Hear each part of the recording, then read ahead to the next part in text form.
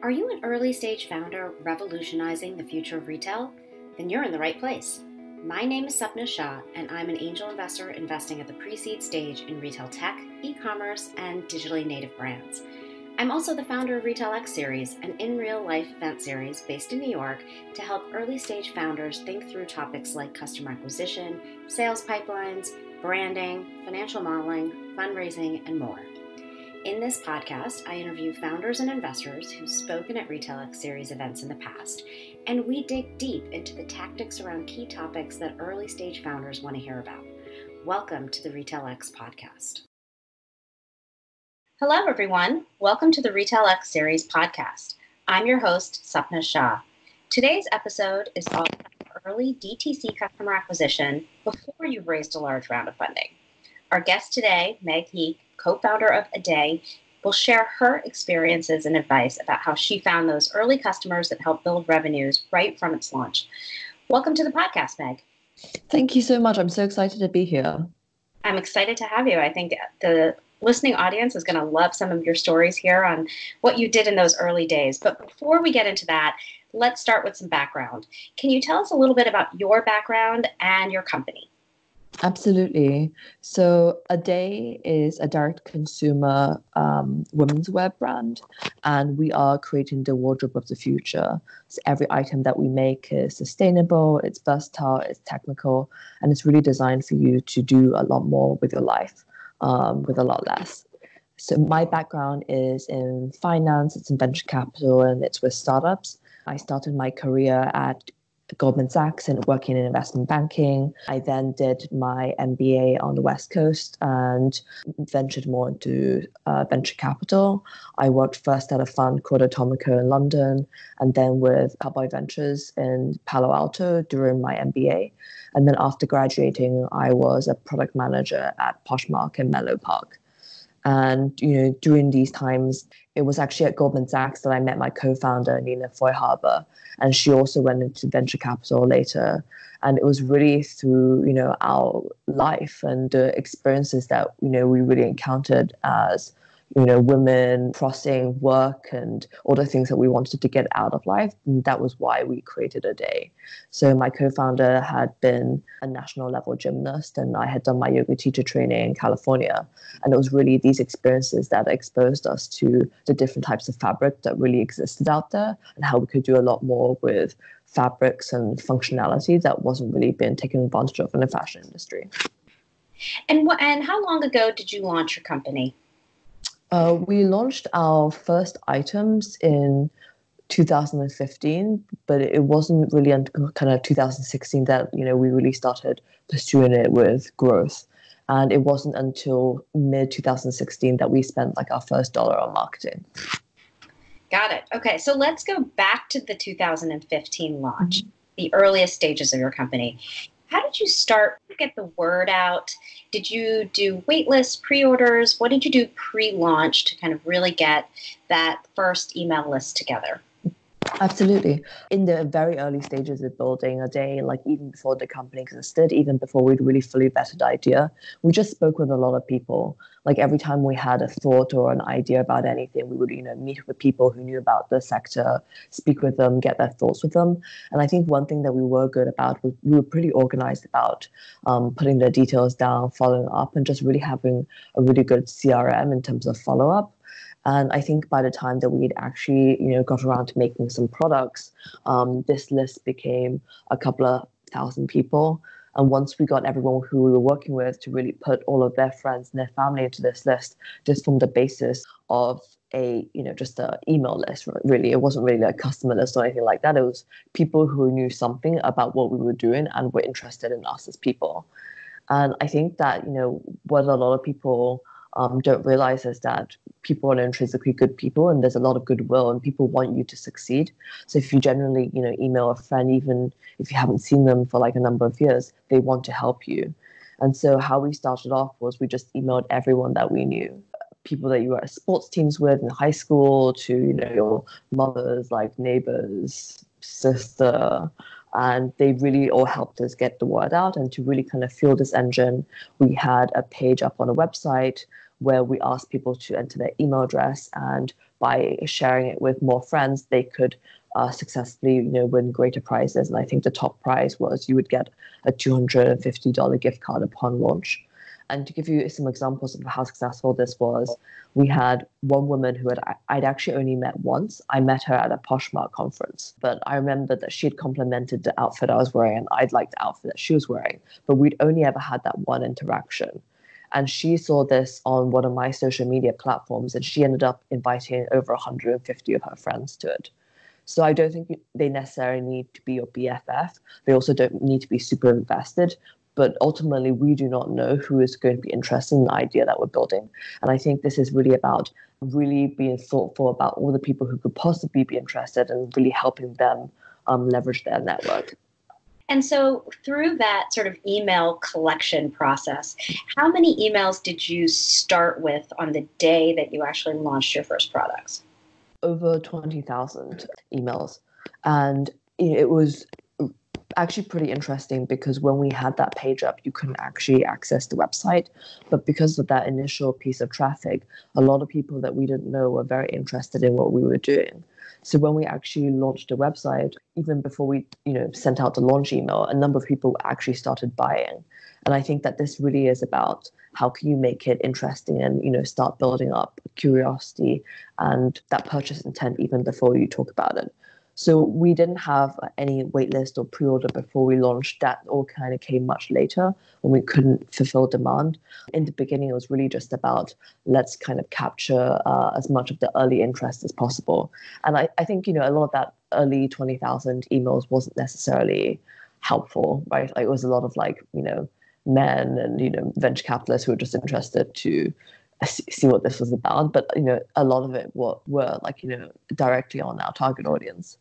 It's interesting that you say that because I think one of the issues that I hear from entrepreneurs a lot is that, they want to collect emails. They start about, maybe a month before they're going to launch, but they think that, the most they'll get is like 500 or 1,000. How did you parse those after the fact? To your point, you said that there were men, there were venture capitalists, there were people who clearly not interested. How did you then take those 20,000 and really understand who was going to stay on the list? Yeah, I think there's a lot of revealed preference in that, there's only so much that I can glean by looking at your email and your user, your first name and last name and your IP address and all of these things. And these things are helpful, but ultimately it's your engagement behavior with us that's going to really help us in this. And I definitely see from, our first month cohort that some of those are still our best customers. The lifetime value is tremendously high. And a lot of those are really key, like ambassador, really perfect type customers.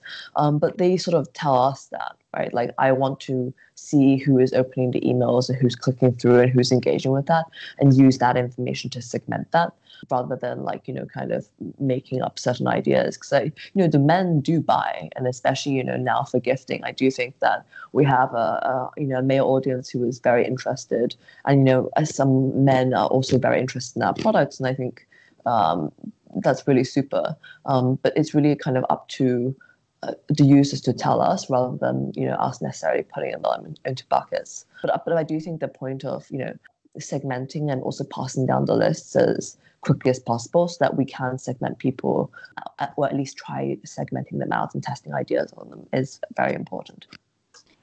Yeah, exactly. And so you basically, it sounds like, put all your eggs into this building an email list basket. Did you ever consider doing crowdfunding pre-launch?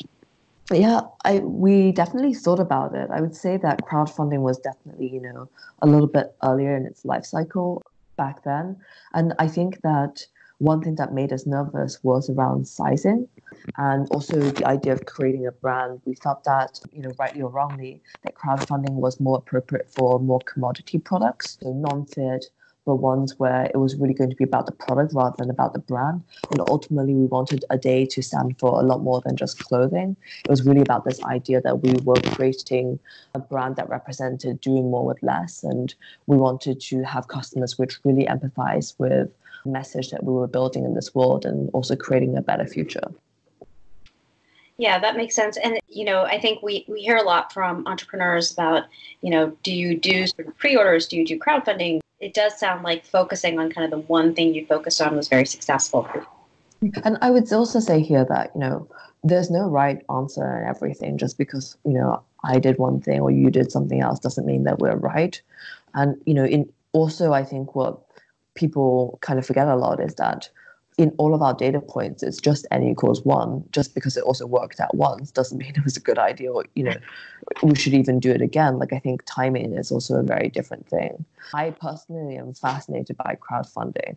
And one of my dreams in the future is to just, have like a pet project, which I would love to just kind of crowdfund. I'm very curious about the idea of like how, that industry has evolved and is evolving. Yeah, absolutely. So let's pivot a little bit to post-launch. So you've got these 20,000 emails, you've launched some products. Obviously, you have this email base that you can reach out to. What were the other kind of channels that were most successful for you at those early stages, before you could afford a lot of marketing spend? Yeah, for sure. We really focused on channels where $1 could really help, not $1, but just like one amount of effort could really help as much kind of word of mouth as possible. And so email was actually really big on that, but we really tried to make our emails also very content based, very interesting, so that people would share them around. We actually had a blog at that time, which we don't now. And that was more of like a mistake that we don't have it anymore. But we had launched this blog pre-launch actually, because we were interested in what sort of voice our users would engage with and how people would interact with our website, what articles they were really curious about. And that blog was feeding a lot of the initial content from the emails. We also had a refer a friend function. I would say this was like decently successful. It wasn't amazing, but we spent a lot of time doing community building. So offline events in New York and also in London. We would partner with companies like Sweetgreen, do like a lot of running clubs, but really understanding, get to know the customers on a one-on-one basis, what they cared about, what music they liked, what was important to them. I think that this was very successful in many ways. It really allowed us to learn so much about our customers, but it was also incredibly resource intensive. I think looking back, I would have probably started some of the paid marketing earlier. But really, like, my co-founder and I don't come from like a clothing or a fashion background, and we were just very curious about our consumers, and this really helped us answer a lot of, the things and allow us to really kind of see this brand come to life in an offline format. And we also did hire a PR agency early on, and that was incredibly successful because I think, as with startups, we don't have that much budget, so the PR agency was also a pretty startup PR agency, and they allowed us to visit so many editors and really get our story out there across so many people. And we were just sort of, dragging a small suitcase of all of our items around town. And this allowed us to share our story with so many people. And then we were able to kind of put that back onto social media and put that back onto email. And, a couple of months later, put that back onto paid social. It's interesting that you mentioned press. This is the most controversial topic when I talk to founders of early stage press and hiring PR agencies. And I know you've had strong feelings about it. You had some success at the early stages. Over time, how has PR worked for you, and how have agencies worked for you? Have you continued with the same agency since your launch? We have switched agencies a few times. We've had a number of good experiences. I wouldn't say we've had any like really poor experiences. I would say that more, it's, the returns are very inconsistent, but overall it has definitely been positive. And I would say that press has been more of a catalyst. So if you do not have anything to share, then, it's unlikely to do something. But if there are interesting stories to be told, really cool products that one is launching, then definitely, there will be outlets that want to cover it. But I think, initially we thought that if we could just, hire an agency, they would do all the work. And now our view is very much, we have to create, the cool stories and, news lines for them to be able to have something to work with. So it's definitely, more useful in a time when there are more products being launched, more partnerships, more newsworthy stories, more collaborations happening. They can't make magic out of nothing. And it sounds like, you've had a lot of newsworthy things to say, particularly because of the focus on sustainability and the fabrics you use, and all of those things have also been kind of very of the moment in, particularly recently. And perhaps that does help in getting that. I would say that's absolutely correct. But I also, I would say that it's not really, us. I would say that a lot of it is about, describing what you're doing in a smart and relevant way. Like ultimately, news has to be relevant and kind of press worthy. But I am very convinced that all founders out there can, that there is a relevant angle on what they are creating, even if it's not like, 100% relevant, but maybe we take a certain angle at it. Or, I think another way of doing it could be, talking to journalists with more of an industry angle and saying, hey, here's the trend that I'm seeing with, this company, and also us. And this is, all of the trends that are happening right now. And here's how we fit into it, rather than necessarily making it about like me, or us. And I would say that, a lot of these are like long-term investments and long-term relationships. And, perhaps people give up too early, because I think many times we are having like several meetings, like 2, 3, sometimes even maybe 4 or 5 meetings before there's a good, a worthy meaty piece of article written about a day. But I think that ultimately, as founder, I think one of the main things that we do is we are storytellers, whether that's a storyteller within our company, to our employees, to our customers, or, to the news. And the more chances we get to tell and refine our story, that's an additional chance I get to kind of A/B test the, narrative that I'm sharing, which then I can then use on social media and email and, all the other channels. And, it's constantly about trying to figure out what is the best angle that lands on not only news, but also customers. Yeah, I love that you're a storyteller. And I think that that's a really great lens to kind of to think through for press, PR, and for these other channels.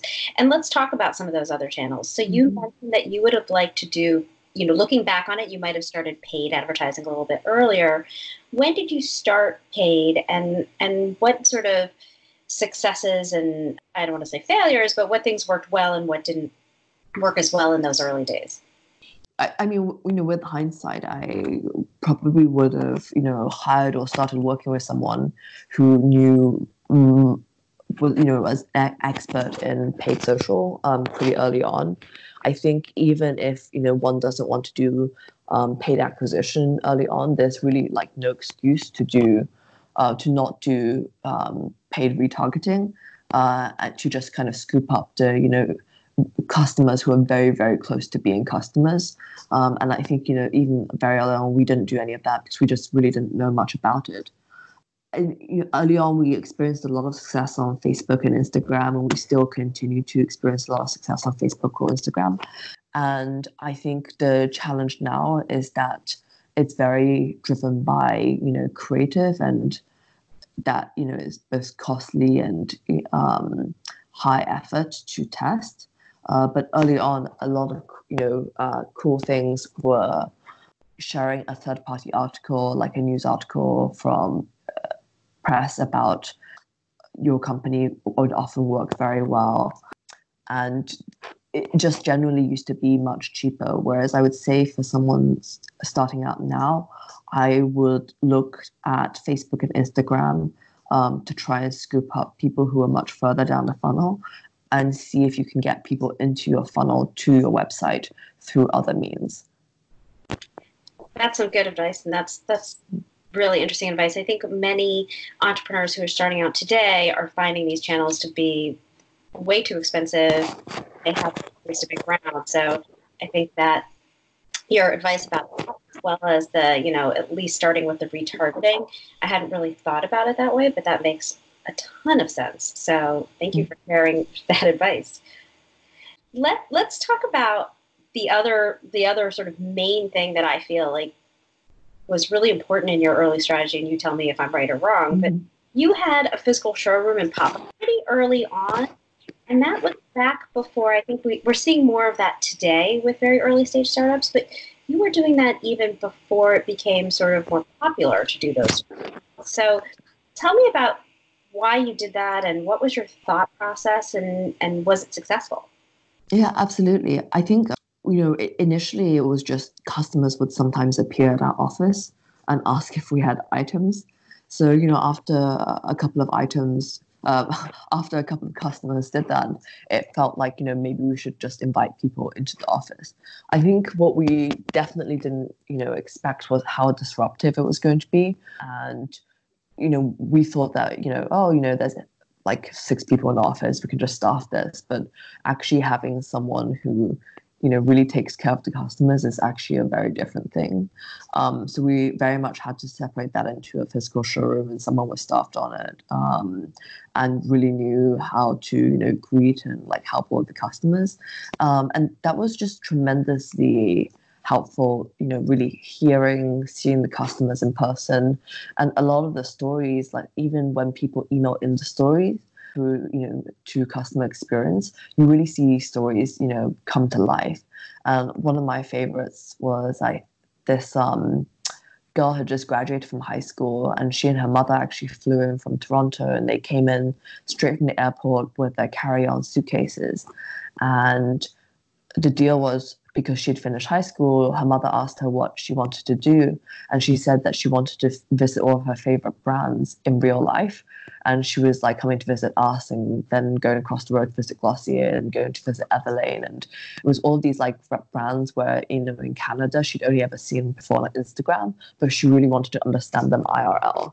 And I think that really perfectly captured, why a physical presence is so important, because people, understand and see these brands now on, Instagram and Facebook, but are we real? And like, what does this really stand for? And how does this really truly link to, even when you are someone who buys all of your products online, like you never really 100% know what you're going to get from that first purchase.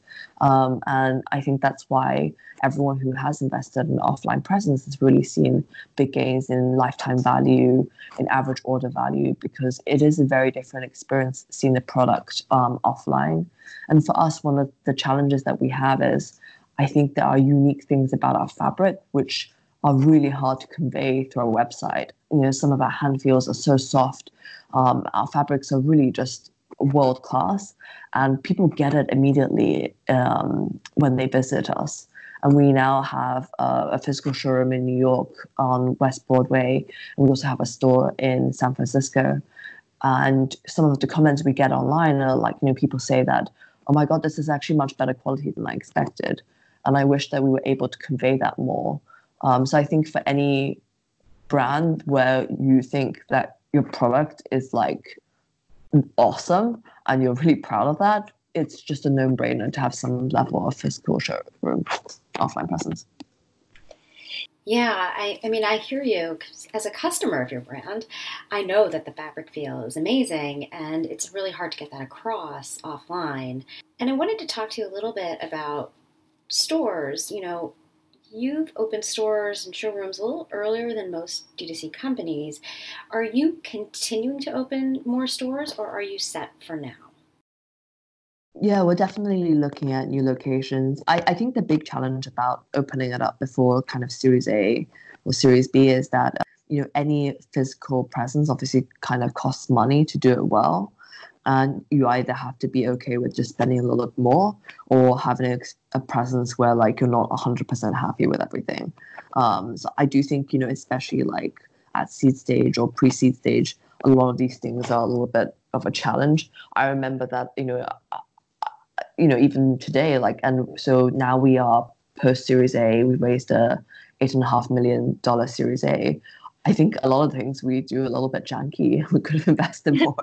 But then when you look at the fit out of like, an 1,000 square foot space in New York, and the fit out is like, 150, 200K, it's a lot of money. Yeah. And so, how does that payback look, and how much do you want to sacrifice what this looks and feel like versus the upfront investment? I think it's a really hard decision. Absolutely. And have you considered other physical presence models like wholesale or something like a neighborhood goods or show fields, what I like to call offline aggregators?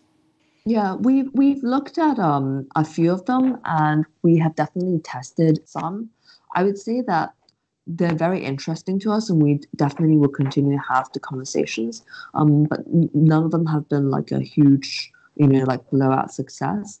And I think at the moment it's more important for us to control the narrative and to really tell the story our way. Because I think that sometimes our story gets a little bit mixed and pushed more towards athleisure or pushed more towards just sustainability, whereas I think our overall message is a more simple than that, but and it's important to tell that well. So I want to switch a little bit to talk more about scaling, marketing, and metrics. You talked a little bit about CAC and LTV, but what other metrics have you been focused on since the earliest days and even now through today, now that you're post Series A? CAC and LTV are obviously incredibly important. I think cohort analysis is really important. I think it's something that I wish I spent more time on.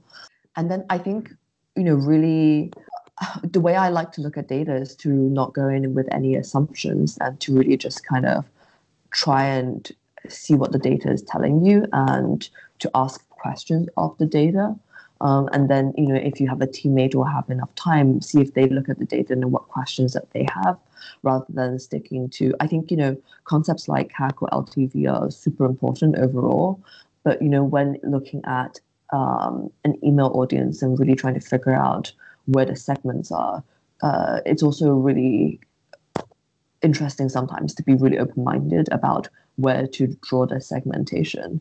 And I think it's also like a lot of fun. I think just spending some time just like meshed in the data, not necessarily, knowing where the end goal is very interesting. Just trying to understand the customer database. And I think some of the insights I got from that was, I remember figuring out that if a customer bought one of our items, the Like a Boss sweatshirt, as part of their first order, that, it would then increase their lifetime value by like about 25%.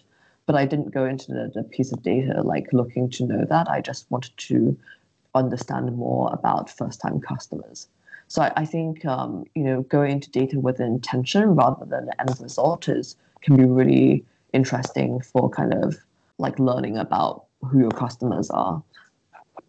It's interesting that you say that. So you said that you were the one looking at the data. Do you think it's important for one of the founders to be that intimately involved? Is this something that you can hire in for later? Or do you think that even at your stage that the founder really needs to be involved in the data? I think the founder does not need to be like intimately involved in the data, but the founder needs to know the data very well. So I think, at this point or even later on, it's really just a choice. And I think where each of us are involved in, whether we're the founder or not, is really dependent on what our strengths are. And if my strength happens to be data, which I don't know whether it is or not, because I think I've spent a lot of time with data, but I think there are definitely people out there who are better at it than I am. But someone needs to be intimately involved with the data, and that someone should be someone that you 100% trust to get the meaningful insights out of the data. But what the founder should know is about CAC and LTV and all the other kind of key metrics, repeat customers, cohort analysis, and how that's changing, and also where the business needs to go and where the business needs to go and hit in terms of milestones. I like building data into stories. Again, the key theme here. But I find it both, especially when talking to investors or talking to customers, it's much easier to like understand instead of saying like, here's my AOV and here's my CAC.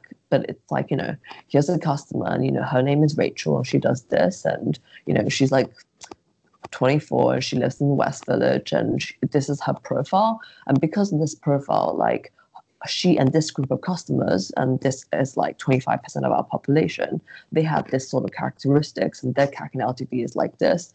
And so because of because of these behaviors, this is why we're going to push them towards this, marketing profile, and this is how we segment them.